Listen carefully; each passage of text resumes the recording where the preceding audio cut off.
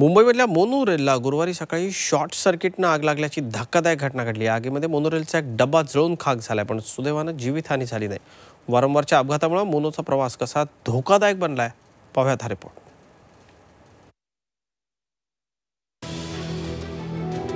चेंबूर जवळच्या Mysore colony monorail स्थानकात गुरुवारी सकाळी द बर्निंग ट्रेन पाहायला मिळाली। सकाळी 5:15ची वेळ, स्फोटांचे मोठमोठे आवाज आणि आगीच्या भडकलेल्या ज्वाळा हे भयानक दृश्य पाहून तिथल्या रहिवाशांच्या काळजाचा ठोकाच चुकला।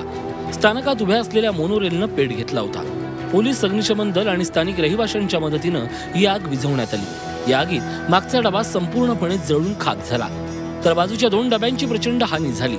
आग लागली तेव्हा सुदैवानं डब्यात कुणीही नव्हतं। मोनोरेल सुरू असताना ही आग लागली असती तर काय घडलं असतं याची कल्पनाच करवत नाही। सकाळी आग लागली तेव्हा स्फोटसारखा आवाज येत होते। आम्हाला वाटलं बीपीसीएल कंपनीला आग लागली का, खिडकी उघडून बघितलं तर मोनोरेलचं जळत होती। मग आम्ही स्थानिक रहिवाशांनी फायर ब्रिगेड आणि पोलिसांना कळवलं। त्याचप्रमाणे ते तत्काळ फायर ब्रिगेड आणि पोलीस आले। थोडे त्यांचे फायर एक्सटिंग्विशर घेऊन प्रयत्न त्यांचे चालू होते, पण ते फायर ब्रिगेड आल्यानंतरच ती आग विझली।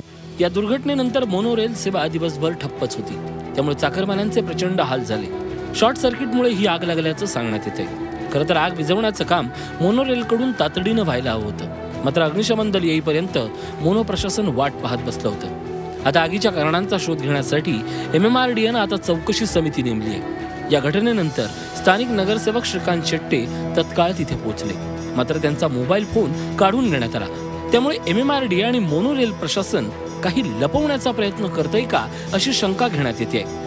जे कर्मचारी आहेत ते कनिष्ठ दर्जाचे आहेत, त्यांना तेवढा अधिकार नाही। जो वरून इन्स्ट्रक्शन आलं त्याचं ते पालन करतात आणि त्याबद्दल आपल्यालाही वाईट वाटायचं काय कारण नाही।